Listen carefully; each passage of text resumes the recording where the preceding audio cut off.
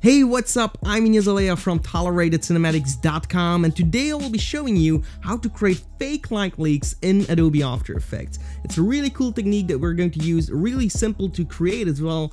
And if you don't wish to follow this tutorial, you can always buy the transition spec, which also includes the light leak preset. You can use it to do some transitions. You can do it as an overlay on your videos.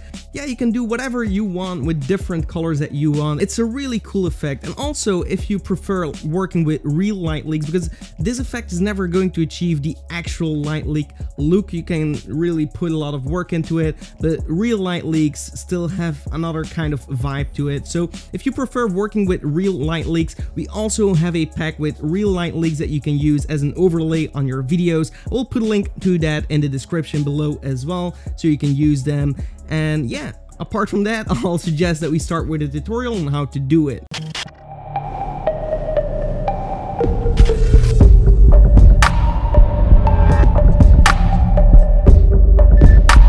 Alright, here we are in Adobe After Effects, and this is a footage that we will be using for this tutorial. I prepared this from a video I posted a while ago. I want to apply the light leak effect to this video, and also right here at the end we have this cool transition, which is also a part of the transition spec that I talked about in the intro for the light leaks as well. So what I'll do right here is create a new solid layer on top of my footage, and I'll rename this to light leak and click OK. So this is what we have currently. We're going to apply an effect, generate, and we're going to use the 4 color gradients right here. So this is actually basically it. So we have a bunch of colors, and the only thing you should do is go to, for example, to the green color, change this to a black color, maybe go to the pink color and also change this to black, and the yellow, I like to turn this to a warm kind of orange color, like so, maybe even almost red, like so, right here. And then for the blue, maybe you want to change it to a cyan color or maybe a purple color. It really depends on you. Maybe let's go for cyan right here and click OK. So now we already have something that looks pretty cool. If you go to the blending mode right here, if you don't see that, you can toggle the switches right here and change it to an additive or a screen. So this is additive and this is screen. I want to change my blue to an even more blue, like so. And for the red, maybe a little bit brighter, like so. Okay, so there we go. I have my colors, really cool, but they're not animated. They're not doing anything at this moment. So what I want to do is go and hold Alt and click on the point right here on stopwatch for 0.01. So Alt click on this. And here I'm going to enter an expression. So enter wiggle, open parentheses, and you can decide which number you want to enter here. So I'm going to enter 1, which means 1 time a second it's going to change in value. So 1 time a second, comma, I want to change value of 2000. So just to make sure a high number, so it actually flies all over the place. So if I'm going to close this down and I'm going to check it away, we're going to look at the color gradient right here. We're going to see that our button is right here. And if we're going to like animate it, well, play through the timeline, you're going to see that this is going to go all over the place. So this is really cool. This is exactly what I wanted actually. So great, we want to copy this expression, copy, and go to the other points.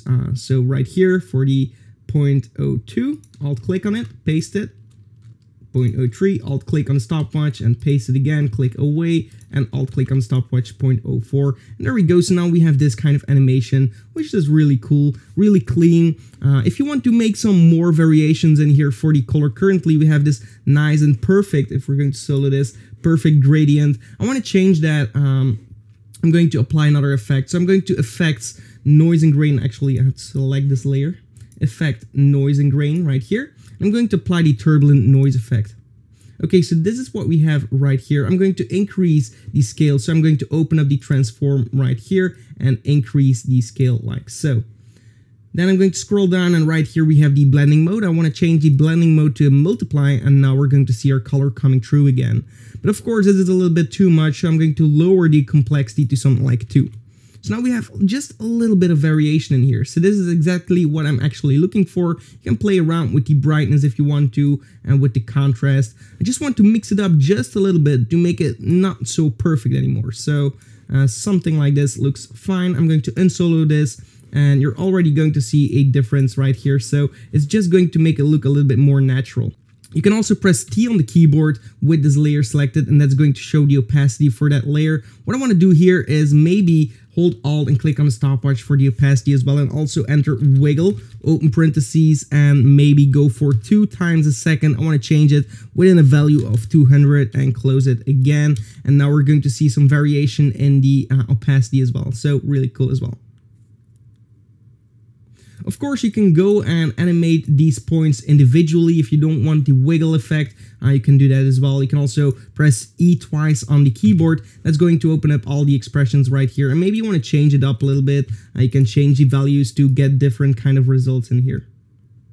So for the blue one, I also want to change this to something a little bit different. Alright, so that looks pretty cool. What you can do as well is maybe change one of the black colors to a different color, maybe a purple one. Let's add one in here, or more like a pinkish color, and then you're going to get more colors in here. So maybe the blue, we can change this to, yeah, you can go and do crazy 7 here, but I'm going to make this one black, and actually I'm just going to work with like orange and pink in here. So this is really cool. Okay, so this is basically how to get the light leak effects in Adobe After Effects. If you prefer working with real light leaks, I'm just going to show you a preview. I'm going to import it. So this is our 4K light leak and film burn pack that you can buy on our website. We also have a free version where you get like 5 samples to try out. But like right here, I'm just going to show a comparison between these two. So for example, I'm going to be importing this one right here and then drag it over here and set this to screen. Make sure the other layer is checked off here. And now we're going to see that this is the actual light leak. And of course, we have to press S on the keyboard and scale it to 50 because it's actually 4K.